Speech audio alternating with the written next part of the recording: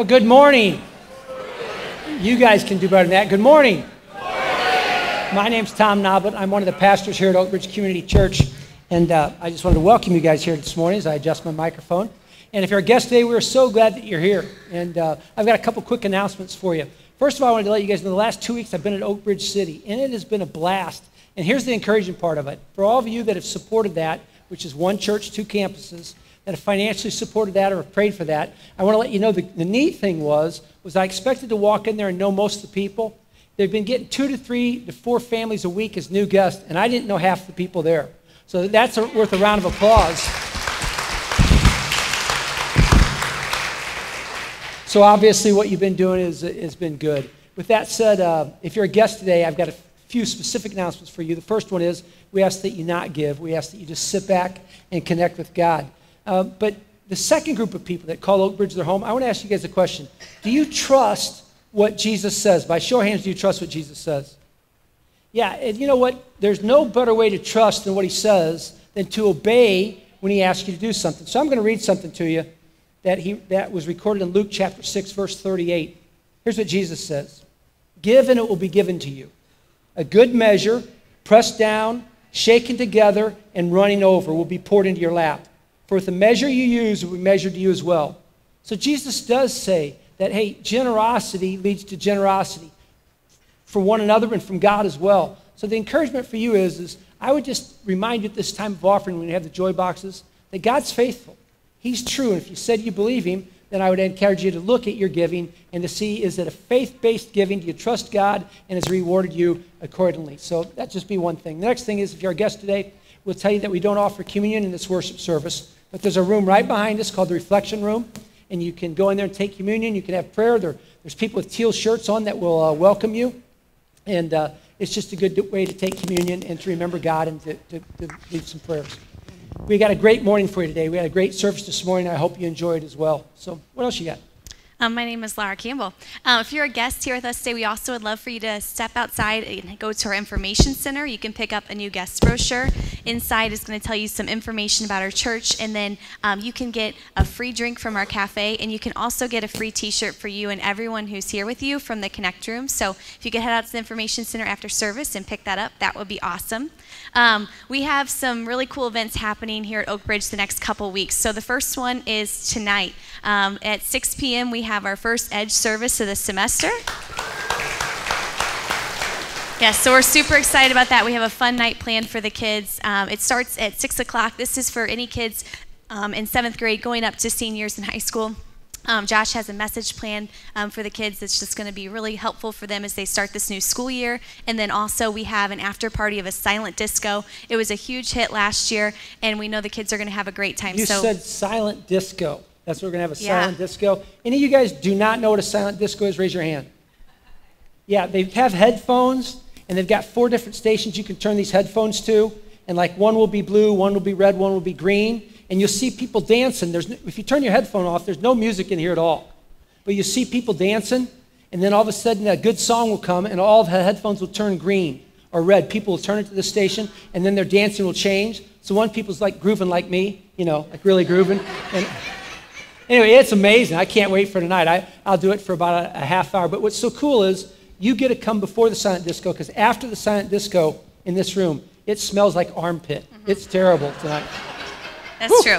Man. Yes, so that is tonight. So get your kids up here, have them invite their friends. It's just a great fun party, and just celebrating that Jesus loves us and we are for joy. Also, next Sunday we have a baptism service in service. Yeah. So typically we have them in the afternoons, but next week we're doing it during the morning service. So we encourage you to come. If you're interested in getting baptized, there's someone out at the information center that will talk to you about what those steps look like, and someone will talk to you if you're interested in doing that next week. Also, next week... Laura, real quick, there's 7 people signed up, and it's not going to be the whole service. They'll baptize them, some of them at the beginning of one service, and then some at the beginning of the other service. But if that's your next step, go right out to the counter, sign up, then Herc will give you a call during the week to explain what's going on. Anyway. Also, next Sunday after service, we have an Explore Oak Ridge luncheon. So if you're interested in going to that, you can sign up online. It'll be after second service, and there will be lunch provided. So if you're interested in just knowing a little bit about what Oak Ridge does, what they feel is important. So come to that and you can kind of get to know a little bit more about us. Yeah, one last announcement. I could get fired after today if you guys don't help me. So you guys all got to listen in right now, all right? We're going to do a cool thing with honey today, with honey, Honey, all right? And they're going to come along and they're going to have a little bottle of honey and they're going to pass down the aisle. You just put a little dollop, just a little drop on your finger. Not on the chair, not on the ear of your person sitting next to you, all those things, just on your finger. And when we do that at the right time, then you can taste the honey and it'll fit in with the message. You guys ready for a great morning? Stand up then and say hello to somebody and say, I'm ready for a great morning. Ready for a great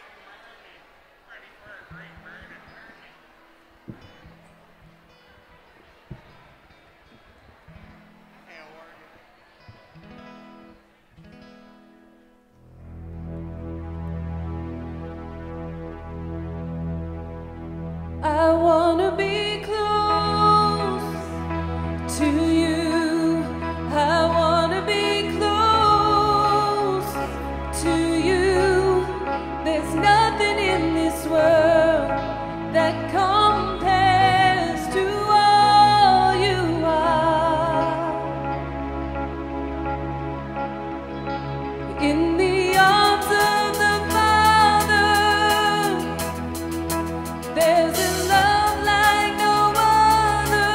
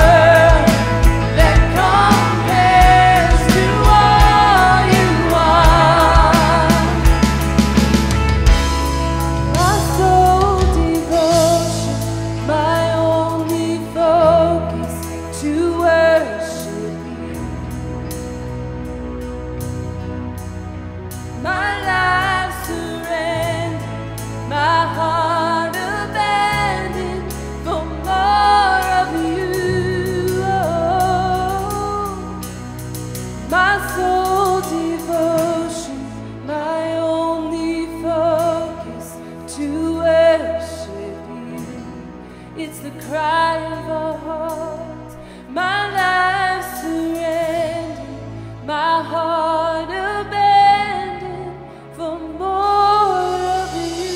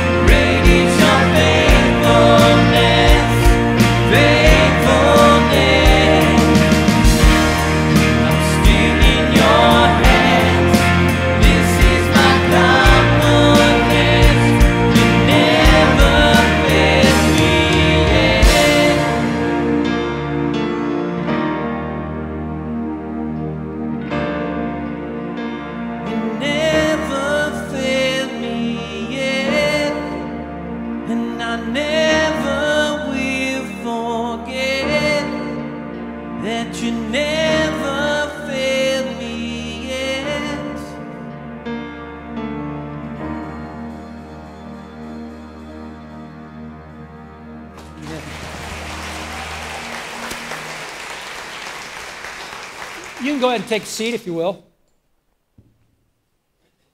Before we sing this last song, I want to give us the opportunity to do something that's kind of unique and different. Maybe you've never done it before. But guys know when kids start school, age first grade, what do we call that? Elementary school. That's right, elementary school. Then when they start the next age group, what's that called? Middle school, right? Then high school, then they go into college. The question is, what would it be called at the time when Jesus went to school 2,000 years ago? What were the Hebrew teachers, what were their classes called? Well, here's a little teaching on it for you. The first grade, when you became about age 6, if you're a Hebrew boy or girl, you went to a teaching class, and it's called Bet Sefer. Bet Sefer. Say Bet Sefer. And what that meant was house of the word. So if you're a rabbi, which is the Hebrew word for the English word teacher, if you're a rabbi, you'd have Bet Sefer, house of the word. That's where they'd start at age 6. And the goal of that for those 4 years was to learn God's word. And they had the Hebrew scriptures, which we call the Old Testament. It's the first 39 books of your Bible. And by the end of Bet Sefer, the thought was they wanted to have you memorize the first 5 books of the Old Testament. That was called the Torah. Say Torah. Torah. That's what it was. So you went from Genesis, Exodus, Leviticus, Numbers, Deuteronomy, and those 5 books you had to have memorized. That's what they wanted. So you'd say right now, is that possible? Of course it's possible. You memorize songs, recipes, addresses, phone numbers, but they were studious at it. And one of the ways they'd get them to learn was they'd give each of the kids a slate, a little black slate. And they'd have either a piece of limestone or chalk if they had it cut out that way. And the kids would write down the scriptures that the rabbi would teach them, and they'd memorize these scriptures. But it said, and it still happens in some Hebrew schools today, it said on the first day of every year when they'd get there, the rabbi would take everybody's slate and said, look, I want you to pull out your slate. So all the students would pull out their slates. And then they would take honey, and they would wipe it all over the slate, and they would wipe it all over their fingers. And then the rabbi would look at the students and say, the word of God is sweet like honey. The word of God never spoils like honey. It's the one thing that never spoils. So taste, wipe the honey off your slate and taste it. Wipe the honey off your fingers and taste it. Taste and see. That is the word of God. And every opportunity we have to read God's word is sweet. It's like honey. Remember, they didn't have Ted Drew's, they didn't have Breyer's ice cream, none of that. Honey was the sweetener. That was the treat. That was the thing that made everything, the meal worth eating, the honey. So the question is when was the last time that you ever looked at God's word, even read God's word, or thought about God's word, and said it's sweet like honey? And it never goes bad, it never spoils. It's always powerful and true. So I thought today what we could do is for 5 minutes, we could read a scripture verse that when the kids moved up further and got into Bet Medrash, they would learn the rest of the Hebrew scriptures, which would have been 34 more. The minor prophets, the major prophets, Psalms, Proverbs, and so forth. They would learn that by memory. And a little story was in the Bible, we see where Jesus at age 12 went into the temple. And he starts speaking to all the rabbis. And Scripture says they were amazed at how much he knew. So apparently, Jesus was a good student that knew his Scriptures and was ahead. And I think I believe that because I believe he understood the value of God's word. So right now, the ushers are going to come around and they're going to just pass honey and put it on your finger. Pass the bottle down. You just put a little dollop on it and go ahead and taste it. Taste it. And what we're going to do, we're all going to read out loud together some scripture verses. And we're going to start with Isaiah. But before I read Isaiah, so here's the deal. I want us all to understand what we read is sweet and good to the mouth like what? Honey. That's what we would have known. That's what Jesus would have seen. That's what he would have experienced. But before we read the book of Isaiah out loud together, I want to read something from Psalm 119, 103, that surely Jesus memorized and surely the rabbis taught, because this was written 1,000 years before the time of Jesus. Here's what it says, Psalm 119, 103. How sweet are your words to my taste, sweeter than honey to my mouth. And the rabbis would have taught that. Now we're going to read Isaiah 53. This is from one of the major prophets in the Bible, a person that God used to bring forth his word, his teaching, his admonition. You can read it. It's in the Old Testament of your Bible. As the prophet Isaiah. Now, this was a scripture that if you would have read it roughly 2,700 years ago, you would have probably not known who this scripture was. But we have the advantage right now of after this was written, hundreds of years later, Jesus came. And we know what this scripture was talking about. So I'm going to ask you to put on a Hebrew boy or a Hebrew girl's mind. We get to read the Word of God. You should cheer wildly right now. We get to hear the Word of God. We get to read it. And we get to read it together. And it's sweet, and it's true, and it's life-giving, and it never spoils. With your outside voices, Isaiah 53:1, please join in with me. We have the privilege to read in God's Word. Who has believed our message? And to whom has the arm of the Lord been revealed? He grew up before him like a tender shoot, and like a root out of dry ground. He had no beauty or majesty to attract us to him, nothing in his appearance that we should desire him. He was despised and rejected by mankind, a man of suffering and familiar with pain, like one from whose people hide their faces. He was despised, and we held him in low esteem. Surely he took up our pain, and he bore our suffering. Yet we considered him punished by God, stricken by him, and afflicted. But he was pierced for our transgressions. He was crushed for our iniquities. The punishment that brought us peace was on him, and by his wounds we are healed. We, all like sheep, have gone astray. Each of us has turned to our own way, and the Lord has laid on him the iniquity of us all. He was oppressed and afflicted, yet he did not open his mouth. He was like a lamb to the slaughter, and as a sheep before his shearers is silent, so he did not open his mouth. By oppression and judgment he was taken away. Yet who of his generation protested? For he was cut off from the land of the living. For the transgression of my people he was punished. He was assigned a grave with the wicked and with the rich in his death, though he had done no violence, nor was any deceit in his mouth.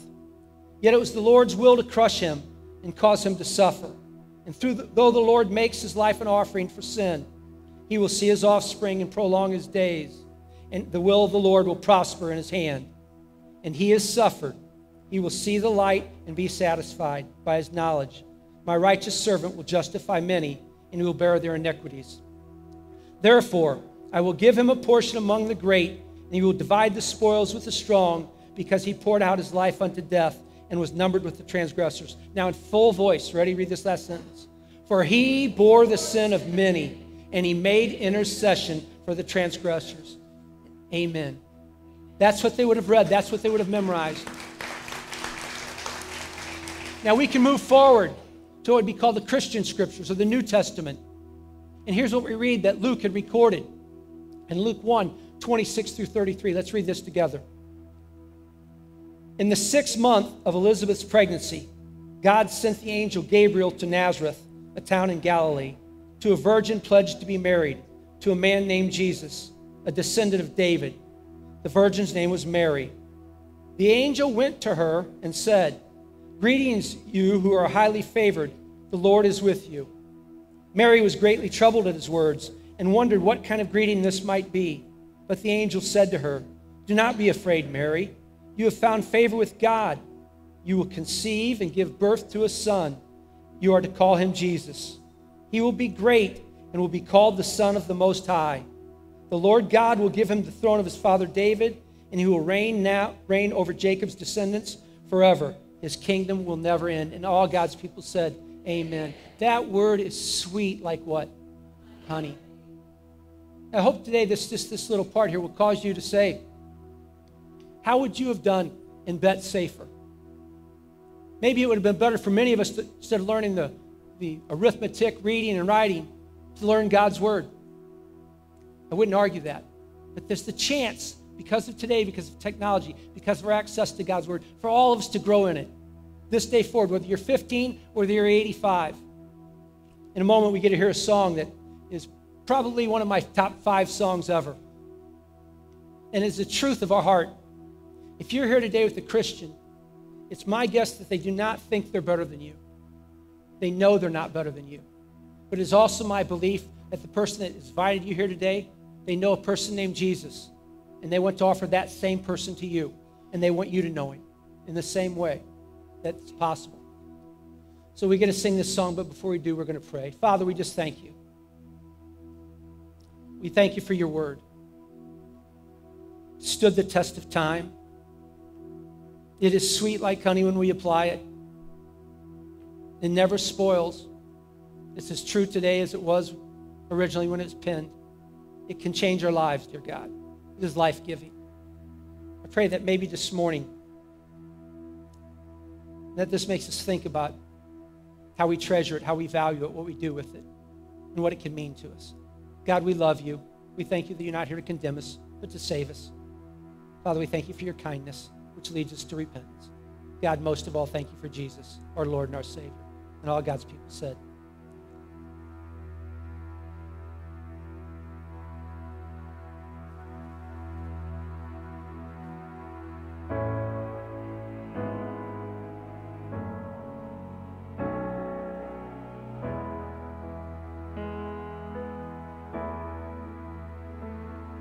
in the morning when I rise, in the morning when I rise, in the morning when I rise, give me Jesus,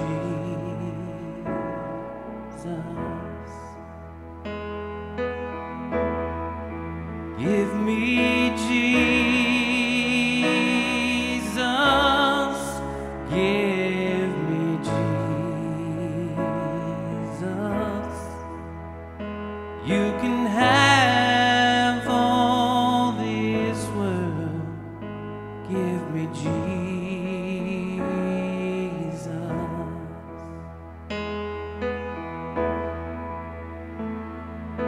When I am alone, oh, when I am alone, when I am alone, give me Jesus,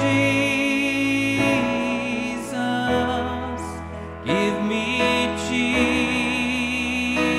Jesus, give me Jesus.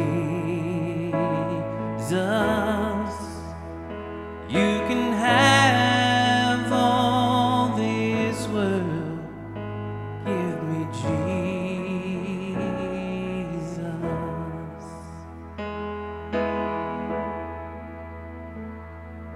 When I come to die, oh, when I come to die, when I come to die, give me Jesus, give me Jesus, give me Jesus. You can have all this world. Give me Jesus, give me Jesus, give me Jesus. You can have all this world. You can have all this world. You can have all this world. Give me Jesus,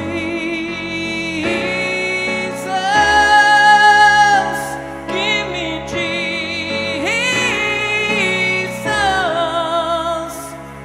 You can have all this world. Give me Jesus.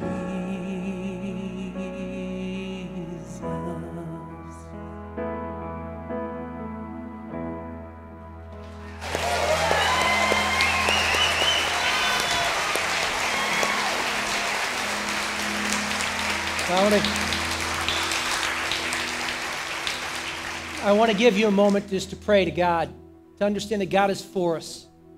Proof of that is Jesus. When people see a for shirt, it's just a simple thing. What's that mean? It means that God's for you and he's for me. How do you know that? Because we can look at Jesus and know that. Nobody does that for somebody unless he loves them. Go to God right now in prayer of either gratitude or just asking for God for something.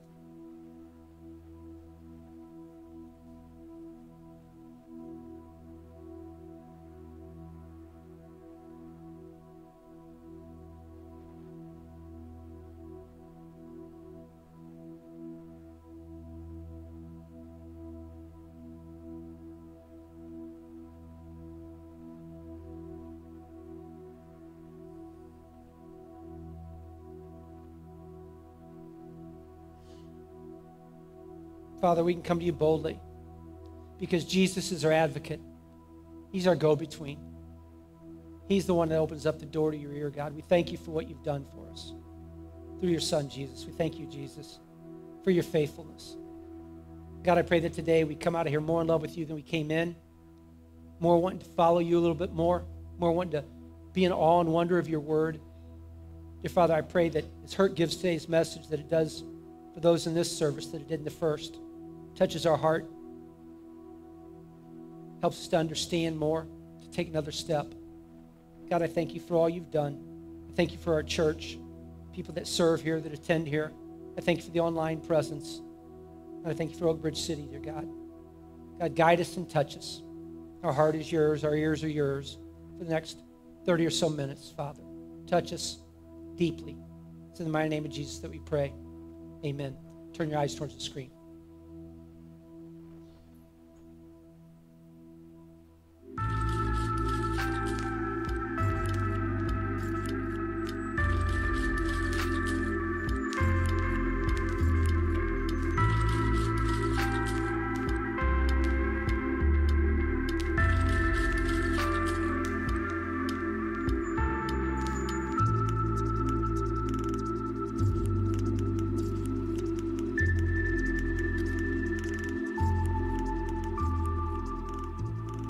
I said it the first service, that's a little eerie like lead in, and then it's kind of, I don't know if I like that one too much. But Chuck, thanks for that song. It brought me to tears over there. Wasn't that just awesome? That was totally cool. You know, the church is, it's all about Jesus. I love that every week I get to read that. And you know, this God, Jesus, the one that created everything, he set this world up, and there's principles that dictate what goes on down here. And we're going to be speaking about one of these principles over the next couple weeks. And I'm going to be bold enough to say that I think if we can grasp this, if we can use this principle to our advantage, then it can lead you down a path of life that brings peace and lasting happiness, less regrets, prosperity, joy.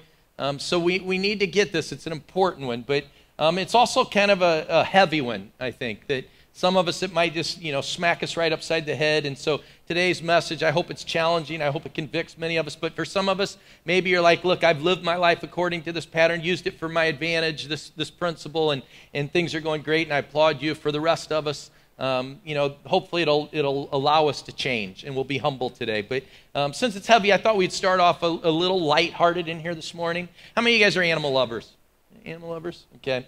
I've got a couple dogs. And I think, and I like them, and we've got one named Charlie. I've talked about him before, a big old golden retriever, and he's just goofy and flops around, and he can kind of get himself into trouble. So I like the dogs, but I'm really liking this grandpa thing with my grandson, because me and him are tight, and he comes over and we hang out. But, you know, once he starts getting cranky, I just hand him right back to mom.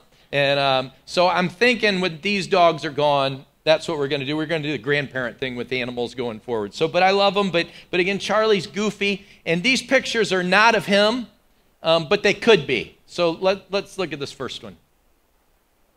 All right, that could be, he gets in the cupboard, eats bread. That could be him. How about the next one? Totally, I could picture my dog doing that. This third one. We've got a hammock in the backyard, and if I let Charlie up there, he would do that. And how many of you guys love cats? Yes. How about this next one? Yep. So kind of getting into that. Let's. This next one's pretty weird. Wouldn't that have been kind of cool seeing that? I'd like to know how that ended. That big old turtle, where he's going. So, and then this last one. And that just scares the tar out of me, all right? So animals sometimes can be a little silly, a little goofy. Little kids the same way.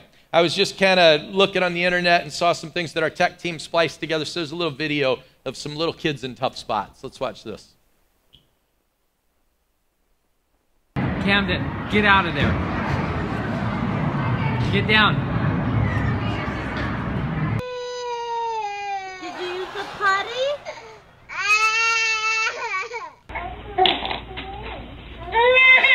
Zane got himself in a mess.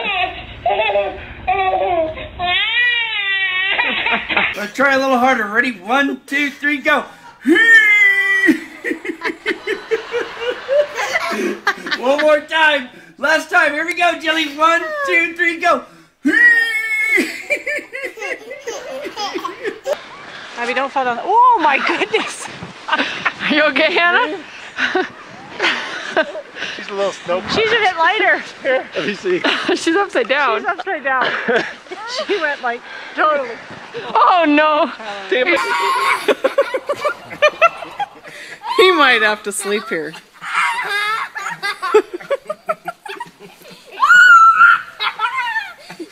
Braylon, what happened? What happened, Bray? How'd you get stuck?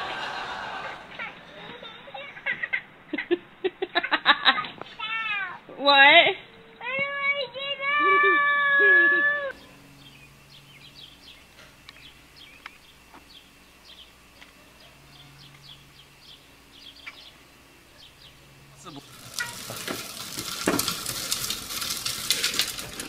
Wait.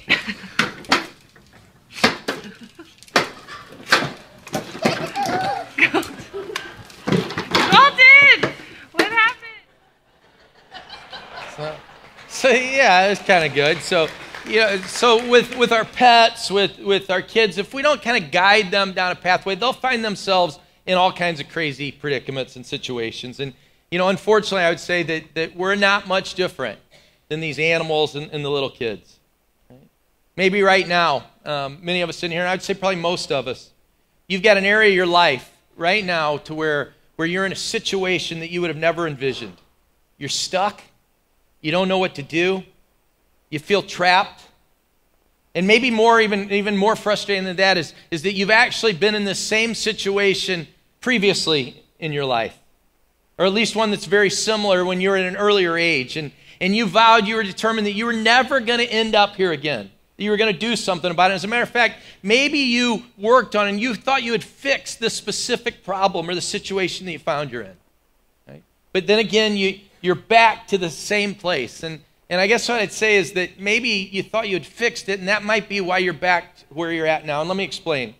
I had some car problems recently, and those cars needed to be fixed. That was a situation that needed to be fixed. My youngest son, Colby, started high school this past week, and they passed out Chromebooks to all the students. And Colby didn't know the password, and he couldn't get online for a couple days. And that situation, that computer problem, needed to be fixed. Last time I was up here, if some of you remember, I gave just a ringing endorsement of the Ryobi 40-volt lawn trimmer. You guys remember that?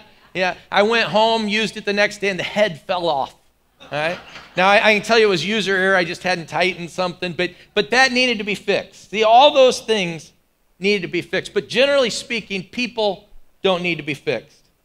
See, we might think we have a specific problem or situation that needs to be fixed, but really, we don't need a solution for that. We need a new direction. See, we need to take some new steps that lead us to a new path. We need to change course. And so I want us to do a little reflecting. When I switch gears from the kids and the animals over to us, I'm guessing a situation, a problem popped into your head in your own life. And maybe it was relational, maybe it was professional at work, maybe it was in your academic world if you're a student, maybe it was a physical issue, a physical problem. Maybe a financial problem where you're just stuck, or maybe even a spiritual issue. And that issue might be the very reason you're here at church today. And I don't know what it is, but here's what I would tell you. See, you've gone down a path in life. You've made a series of decisions, I have as well, that's led you to your current reality. And I'll say this, there are things that happen in life that are outside of our control that sometimes, come crashing down on us. But I'm also, again, equally sure that, again, you've made a series of decisions. You've gone down a path that could explain why you were where you were at today. It's led you to where you were at. And I don't think we always look at it this way. I think oftentimes we look at our individual decisions, our individual actions as just that individual, that they're disconnected and the events throughout our lifetime are just kind of individual things. But they're really not that way.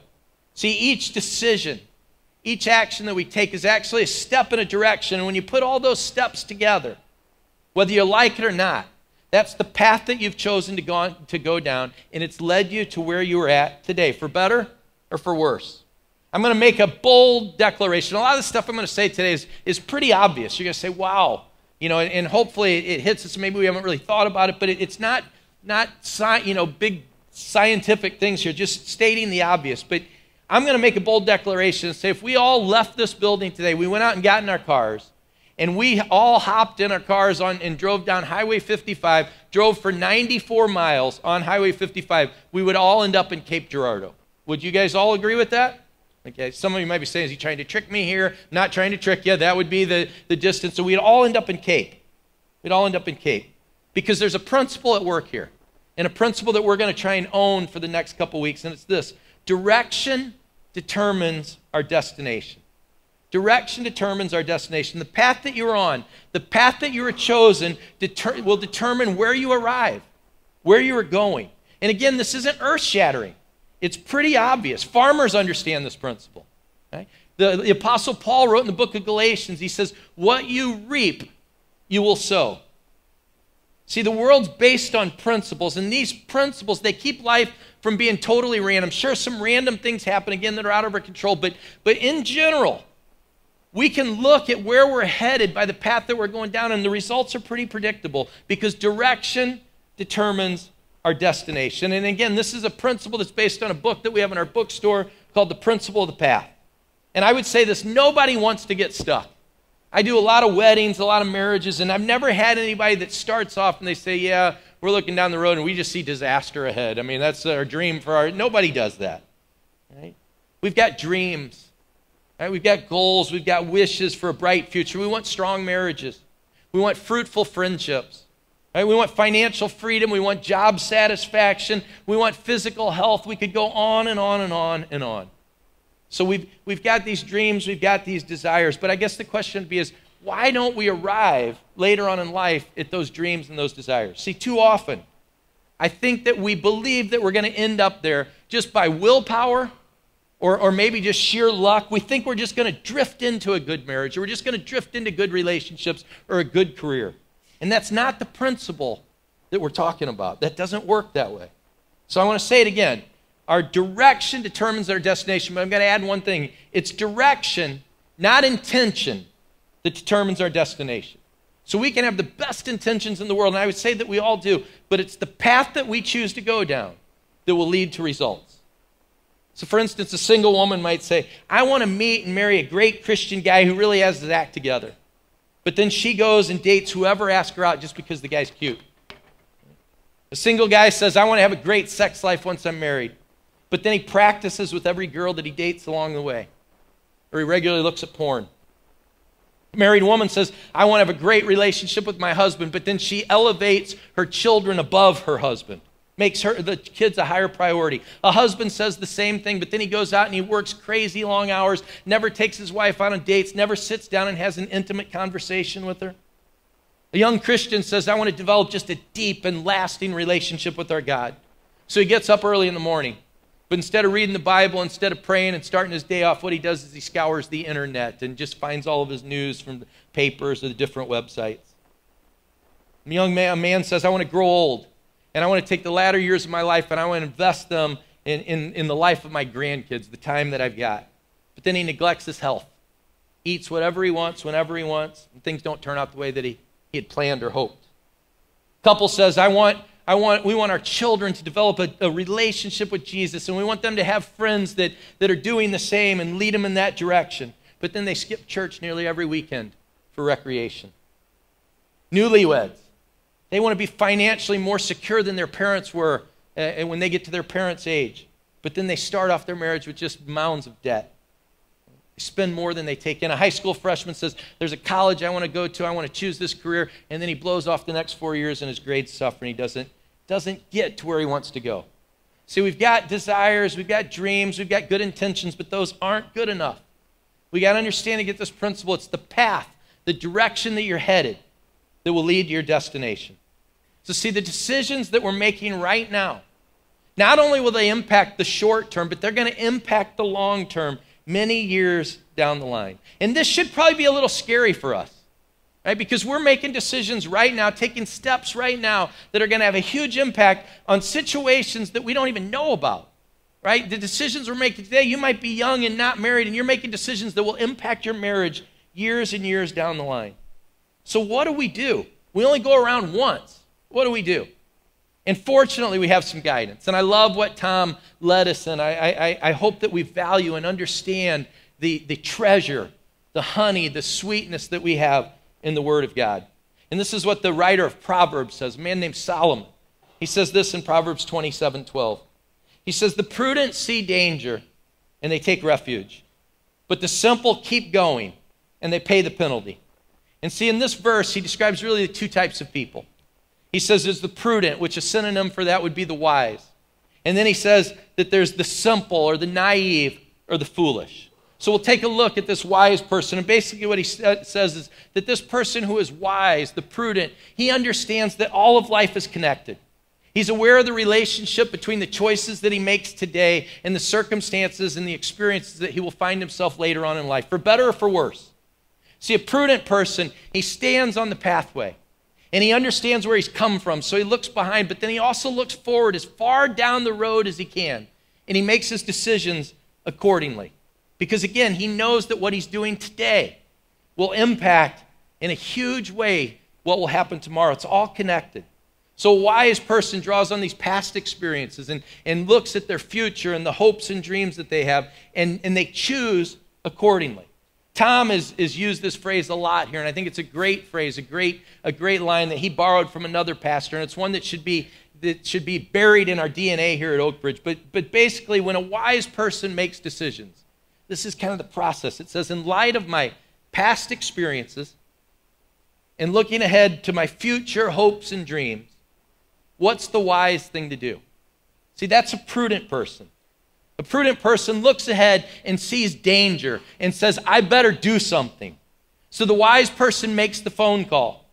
He has the awkward conversation. She cuts up the credit cards, changes the phone number, breaks up, moves out, finds new friends, cuts back on the traveling, sets the alarm clock for Sunday morning, empties the liquor cabinet, joins the support group, joins the small group, changes jobs, cancels the internet and cable subscription. The wise person sees the danger ahead and takes action, does something.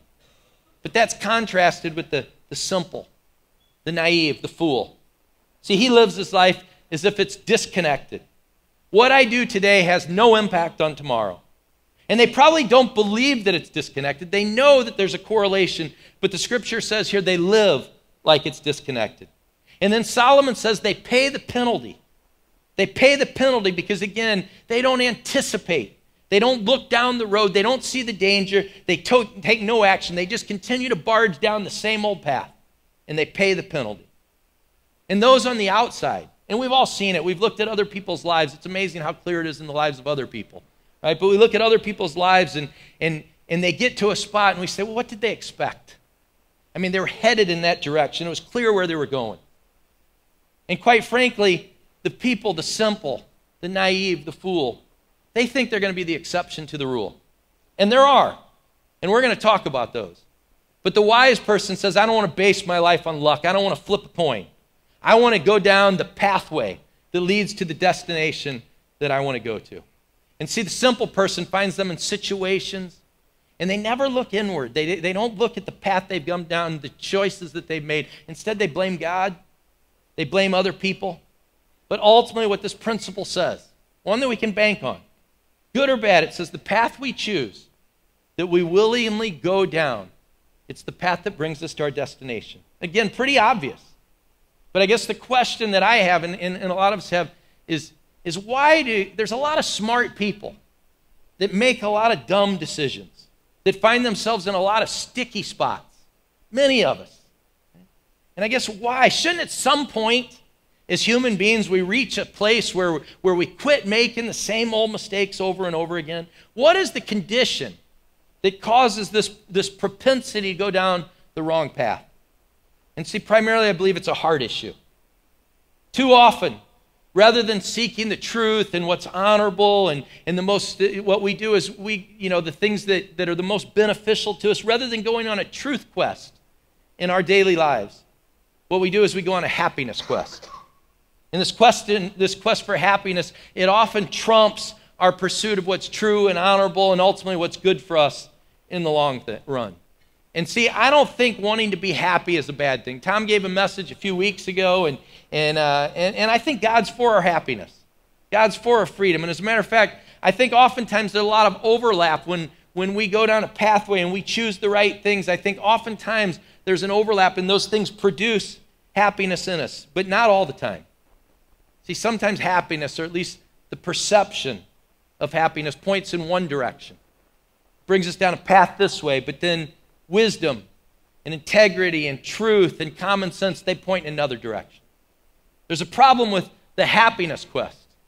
Because see, the happiness quest, what makes us happy today doesn't necessarily make us happy tomorrow.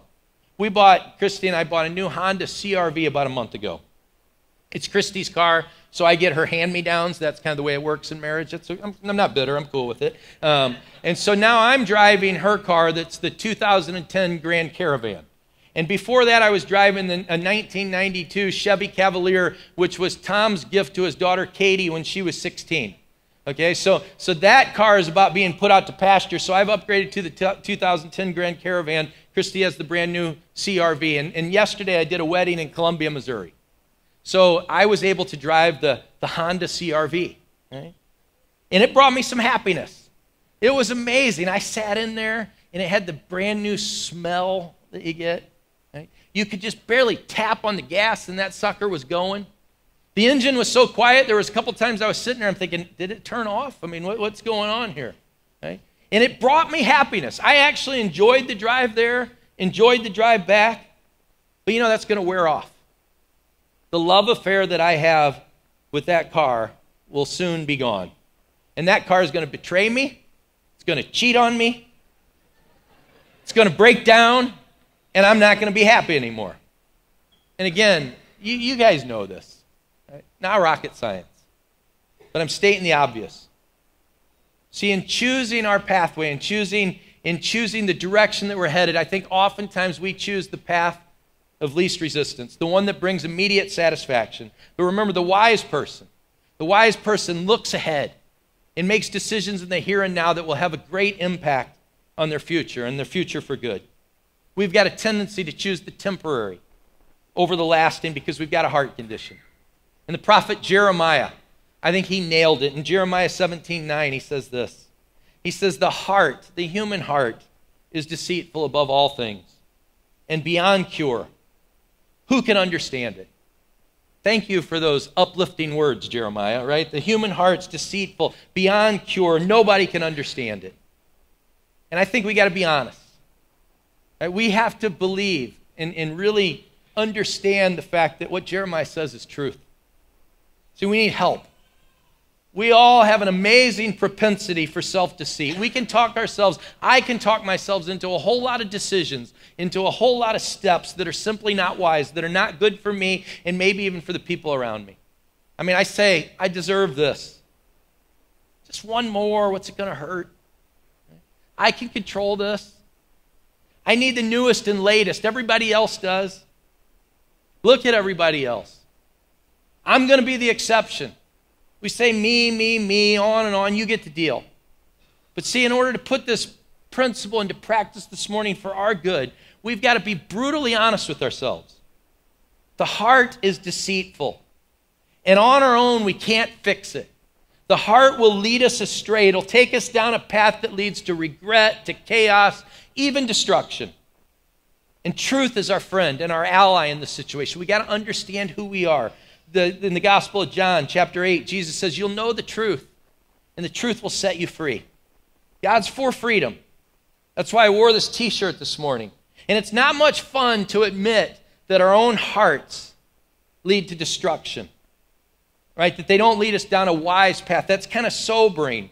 But once you realize that you can't trust someone, if you've ever had a salesman, once you realize that they're really not trustworthy, it's easy to look through their schemes. It's easy, no matter how good they make it, it's easy to say, no, this isn't good for me. This guy's a scam artist, whatever. Our own heart, we need to see it that way. So again, if I can't trust my own heart, if I can't trust myself, what do? Scripture addresses it, Proverbs 3, 5, and 6. We talk about this a lot. A lot of you probably have it memorized. It says, trust in the Lord with all your heart and lean not on your own understanding. In all your ways submit to him, and he will make your path straight. So what do? If we can't trust our own heart, what do? We trust God. See, we trust the creator of life. We trust the one that set all of this into motion. We trust our heavenly Father. We trust our daddy, the one who says he's our friend. We trust the one who wants best for us. We trust the one who sent his son Jesus to save and rescue us. See, we need less of our own understanding and more of God's. We need to rely less and less upon our own heart and trust and rely more and more upon our heavenly Father. In every area of our life, it says. It says, in all your ways, submit to him. And that word submit's a really hard word. See, we're proud and we value our independence. Nobody likes to submit. But if we want to go down the wise path, if we want to head to a destination that is good for us and those around us, one that leads to freedom and joy, then there's no other choice. We have got to rely upon God's wisdom and submit to him. So if we want that divine direction, if that's really our only hope, then we have to understand that divine direction begins with submission. In other words, we've got to learn God's ways. We've got to have a value on the Word of God. We've got to understand his wisdom, his commands, and here's the key. Not only do we get them up here, we've got to actually obey him. We have to submit to God in all of his ways. That means our finances, our relationships, our parenting, our marriage, who we want to date, our work ethic, our morality, who we sleep with, when we sleep with them, all of these things, we need to do it to his way if we want to find the pathway that leads to life, not our own. And here's the promise from the scripture. It says he'll make your path straight. And what he's not saying in here is that if you love me, if you trust me, you can go ahead and do whatever you want, and then I'll come to the rescue and fix it. No, there are consequences to our actions. What he is saying is if you submit to me, if you put my ways into practice, if you learn my ways, then I am going to illuminate the path that you need to take. I'm going to make clear to you what the right path is. And that's really the bottom line message today that I wanted to get across, is that if we want to head to the destination that most of us desire and seek, the dreams and hopes that we have, the joy and the peace that we long for. The bottom line is that you got to trust God, and you got to do it his way, and we need his help, and we have to submit to him, and ultimately that will lead us down the path to freedom, but it only comes through submission. But I think a lot of people, here's the problem that I want to spend the next few minutes on. I think a lot of people, they think that only super Christians can do that. And I think sometimes it's even reinforced in the Bible. We'll read these great stories of people who accomplish great things, and we say, there's no way I could ever do that. I've lived my whole life a certain way. It's too late for me. I've messed up. I don't get all this stuff. I just can't do it. Josh told me, I think it was Friday, I'd been discussing with him what I was going to talk about, and he said, hey, Dad, there's a message that I want you to listen to, and I think you could use part of this to maybe end and wind down what you're saying. So I listened to it, and this man in the message, he told the story of Daniel in the lion's den. And maybe many of us have heard it. You probably heard it in Sunday school if you were a little kid. But Daniel was a believer in God. He was a prophet of God. And he was working in the government under a pagan king in a foreign land. The land had been taken over by a man named King Darius. And Daniel was an old man at this time, probably in his 70s, close to 80 years old. And we're told that Daniel was a higher-up government official. He was in the top 3 of the government. And we're told that King Darius, this pagan king, actually valued Daniel. He liked Daniel, and Daniel was a great worker. But there were some suck-ups in the government. Right? And these guys in the government, they decided, I think in order to suck up to King Darius, but they made a rule. They declared an edict that said that no longer could you ever pray to another god or another man. All your prayers had to go towards King Darius. So they deified this king, and King Darius actually wrote off on it. So I'm not too arrogant there, but saying all the prayers have to be directed to me. And we're told that Daniel ignored that edict, ignored that order, and that he went and he prayed, and some of those government officials saw Daniel praying, and they went and ratted him out to King Darius. And King Darius liked Daniel and wanted to save him, but he was bound by the law. So we're told that Daniel was thrown into the lion's den in order to be ripped apart and torn apart by these lions. And we're told that he spent all night in the lion's den, and King Darius, before he went in, said, "May your God help you." And the next morning he rushes there, and miraculously we're told that an angel from God closed the mouths of the lions, and Daniel came walking out. And he says in this story, he goes, obviously there was a miracle there and some great things. They said, but wouldn't it be cool, and all of us, wouldn't it be cool to have that kind of faith that Daniel had? See, he didn't know whether he was going to be eaten alive or not, but it didn't matter. He trusted God, and he says, I'm going to do the right thing no matter what. I'm going to have this faith. And to me, I don't know if I could have that.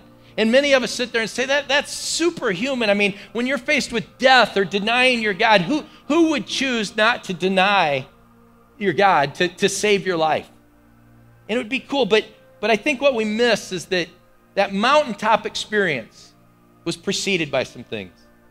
And we get a clue in Daniel chapter 6, verse 10. It says this: when Daniel learned that the decree had been published, he went home to his upstairs room where the windows opened toward Jerusalem.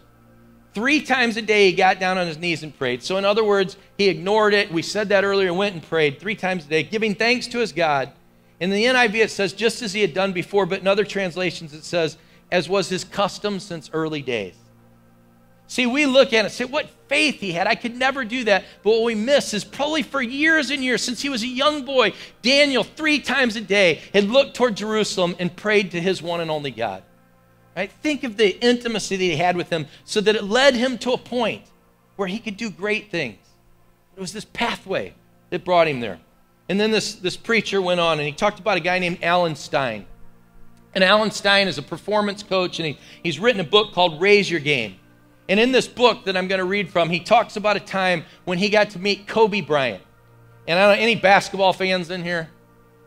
Not many. This church sucks then if we're not got more basketball fans. What is that? Sorry, that's not good. I shouldn't say that. Basketball is the sport. So Kobe Bryant, one of the greatest players ever, started in the mid-90s, played until like 2016, 5 NBA championships. I mean, one of the greatest players of all time, set all kinds of records. And this man, this Alan Stein, says, can I watch you work out? Right, so Kobe Bryant, at the height of his career, allows this Alan Stein to come in and work out. And this is what Alan Stein writes about this experience. It says, for 45 minutes, I was shocked. For 45 minutes, I watched the best player in the world do the most basic drills. I watched the best player on the planet do basic ball handling drills. I watched the best player on the planet do basic footwork. I watched the best player on the planet do basic offensive moves. Granted, he did everything with surgical precision and superhero intensity, but the stuff he was doing was so simple. I couldn't believe it. Later that day, I went over to him. Thanks again, I said. I really enjoyed watching your workout this morning. And no problem, Kobe replied. Then I hesitated, not wanting to sound rude or worse, condescending. And I said, you're the best player in the world. Why do you do such basic stuff? And Kobe flashed that gleaming smile of his, and he said, why do you think I'm the best player in the game? It's because I never get bored with the basics. See, he knew that if his footwork wasn't razor sharp, then the rest of the move would never be as good as it could be. He knew that the only way to do that was through sheer repetition. If someone at Kobe's level needs to commit hours to practicing the fundamentals, then so do all of us. Kobe taught me a pivotal lesson this morning. The basics are simple, but not easy. If they were easy, then everyone would do them. And see, here's what I think. I think many of us believe that we got to have these mountaintop experiences. We got to have big stuffs for adults. We've got to have just miracles to straighten us out. right, to get us to where we want to go. God's got to come in and do some super intervention, give us some type of magic pill, some secret that we've never come upon before, some crazy divine intervention story. But we never think, could it be as easy as reading the Bible and praying every day? Could this be as easy as not missing church, but being here consistently and worshiping and encouraging one another? Could it be as easy as joining a small group, getting involved in regular service to other people? See, could it be this easy that we just have to do the basics and then repeat them over and over again, these small steps? See, could it be that it's not about the fancy behind the back passes or the shaking and baking, but it's the repetitive footwork? Could it be that it's spending less than you earn? That it's taking a day off to just rest and unwind? That it's sitting at the feet of Jesus and learning from him? That it's getting together with other believers and confessing your sins and letting others into your life? Could it be as simple as watching what you eat? Giving a full day's work? Going on dates with your spouse? Exercising daily? Giving thanks in all things? Putting down your cell phone and actually listening to your kids? Could it be as simple as reading God's word, believing him, and putting his ways into practice, and then getting up the next day and doing the same thing over and over again? Could it be that easy? See, could it be that these basic steps, these simple rhythms, these simple patterns in our life lead us down a pathway that leads to a destination of peace and joy and prosperity? Here's what I'd tell you. I think so. I think so. So that should be good news. Maybe we think it's for the super Christian, but it's not. It's for all of us. Getting down to the basics, submitting to God, understanding that our pathway, that our direction leads to our destination, and obeying him and doing things his way. Could it be that simple? I think so. And we're going to talk more about it next week. Let's go to God in prayer. Father in heaven, simple but not easy. And we need your help. Father, we have hearts that lead us in the wrong direction. We need hearts that are in tune with yours. We need a new heart that thankfully you offer through your Son, Jesus Christ. Father, we need to lay aside our own understanding, the ways that bring us down a pathway that leads to so often to destruction and despair. And we need to start trusting in you, the creator and sustainer of this universe. Father, we need to understand that you know how we're made, that you know how you wired us, that you know what's best for us. And Father, I pray that we have the courage and we have the guts to submit to you in all of our ways. And Father, I also pray that we understand that what we are doing today has a lasting impact. That it impacts not only our future, but the future of our children and our grandchildren and those people around us. So God, I pray that we start to understand this principle, that direction leads to our destination, and that we use it wisely, and we get on your pathway, and we trust you for the results that you promise in your word. And Father, we need help. We need your Holy Spirit. We need your guidance, and we need the help of others. It's in the mighty name of Jesus we pray. Amen. Let's stand up.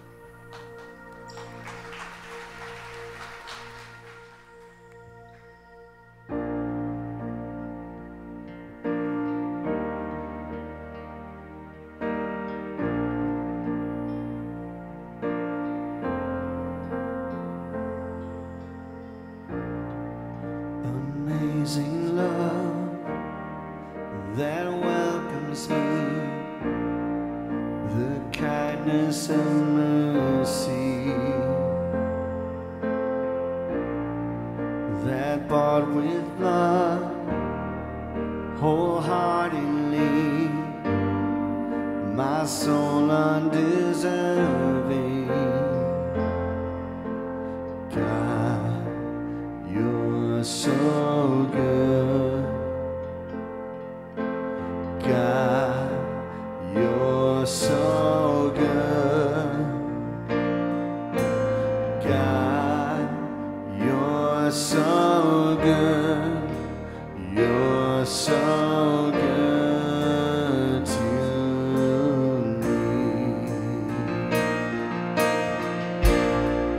Behold the cross.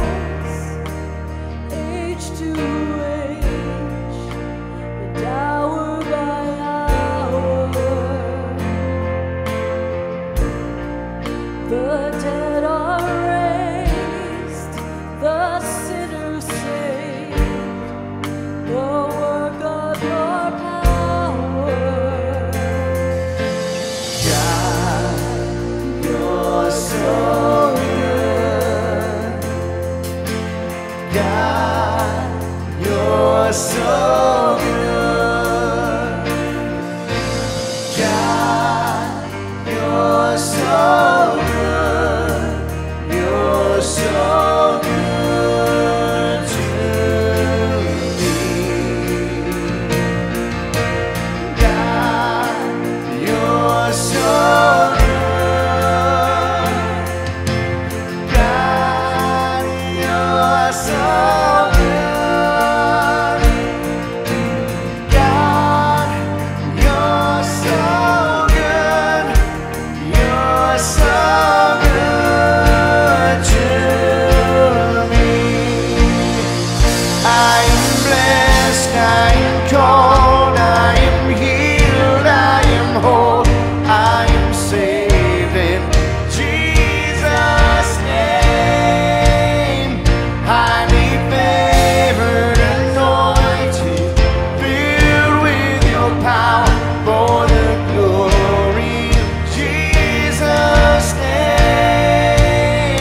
I am blessed, I am called, I am healed, I am whole, I am saved in Jesus' name.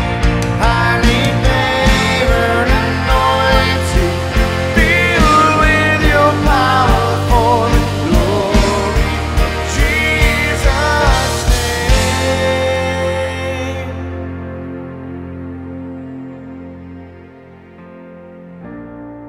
And should this life bring suffering, Lord, I will remember what Calvary has bought for me, both now and forever.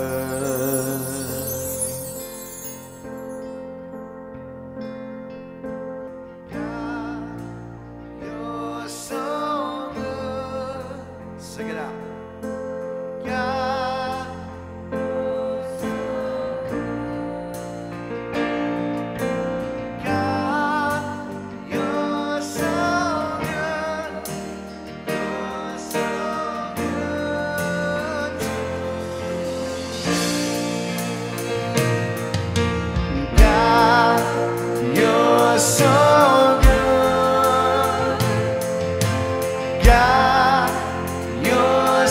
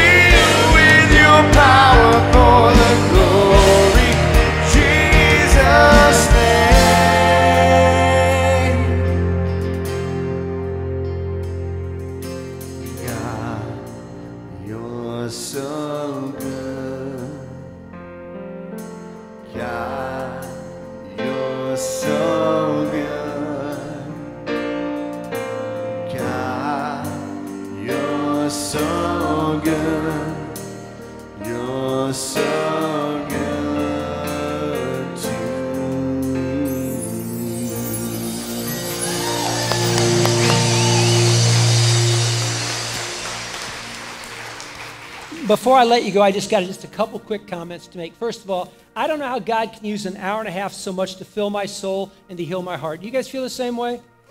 I just don't understand it. Hey, I knew what Herc was going to talk about this week. And in 2 weeks, I have hip replacement surgery, the day after Labor Day. And I didn't know this, but I had to go into the doctor the other day, which was 3 days ago. And they drew my blood. Now, I'm a diabetic 2, all right? Which simply means that I think I can eat a lot of stuff and still take this pill and have my numbers come down. Well, after they took this report and drew the blood, the nurse comes back to me. That was a gal that I'd met a week earlier, and she says, I'm just so disappointed in you. She says, you're 0.1 below what the acceptable blood sugar blood level is to do surgery. And I told her, I said, you know what? I said, it's crazy. I said, but I didn't think you were going to draw this blood for another week or so. And I intended to eat well this week. And you know how you like cheat those tests? Like you lose 10 pounds. Yeah, I've been in pretty good shape. And you bloat back up, right? All those things. And I said, I intended to. And she says, well, you know what? She says, can I explain this to you? And I said, yeah. She says, there's 3 types of diabetes. I said, 3? She says, yeah, you have diabetes 2, right? Which is not good, all right? And she says, the next one step up is diabetes 1, where they're going to have to give you insulin. And she says, doctors are finding out and researchers are finding out that there's the 3rd type of diabetes, and it's called diabetes 3, otherwise known as Alzheimer's. She says, have you been experiencing any memory loss? And I said, yep. She says, anything else? I said, well, I'm sweating more when I sleep at night. And she says, you can intend to lose weight all day. You can intend to eat right all day. But until you take the steps to do it, it won't make any difference. Now, can you imagine that this week, that's what she told me, and now you just heard what Herc said? What are the odds? Now, maybe God said something to you as well. Maybe it's a relationship issue. Maybe it's a forgiveness issue. Maybe it's a parent your kids issue. Maybe it's a patience issue. But he loves us. God loves us. He didn't send us to condemn us, but to save us. It's the kindness of the Lord that leads us to repentance, to turn back to God. He is for us. I can't wait to hear what Herc has to say next week. And I hope you too as well. Father, we just come to you, we just thank you. We thank you that you put people in our lives that sometimes you've just used them. We don't understand it, but you do. Father, I pray for every person that's in here today, young or old, that they understand it's just taking one more step. It doesn't have to be a bold step, a lightning step. Just pray. Just read. Just stay steady in attendance.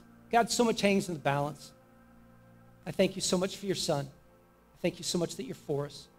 And all God's people said, amen. See you guys next week.